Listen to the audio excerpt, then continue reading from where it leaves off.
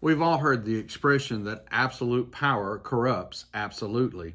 In Ecclesiastes chapter 4, Solomon deals a little bit with this idea of corruption. We find it in many different places in our judicial system, in our political system, even in our homes sometimes. But when Solomon addresses it in Ecclesiastes 4, he says, beginning in verse 1, "Then I returned and considered all the oppression that is done under the sun." Oppression, corruption, all of these things lead together to make life very miserable for many, many people. He continues by saying, "And look, the tears of the oppressed, but they have no comforter.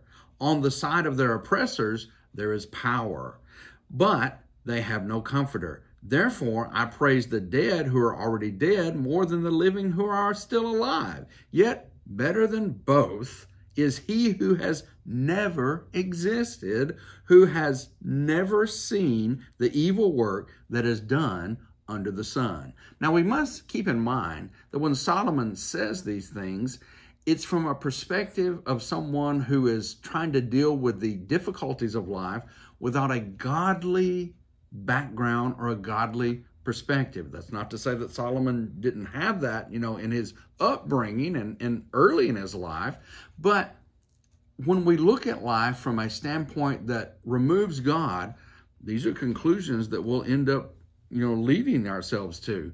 And here he says, look at the tears. Notice that word, tears of the oppressed. We see so many oppressed people. We see so many people who are oppressed by governments, by strongholds and strong people and mean and nasty people in so many different ways. And he says that they have no comforter. And on the side of the oppressors, there is power. Somehow these oppressors are using their power and their positions to make life difficult for people. And that absolute corruption and that oppression, it's coming down to create tears in the minds and the hearts and the lives of people.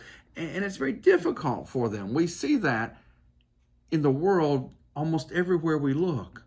It was true then, it's true now.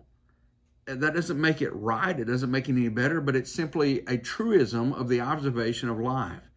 But it leads Solomon to say, well, you'd be better off dead.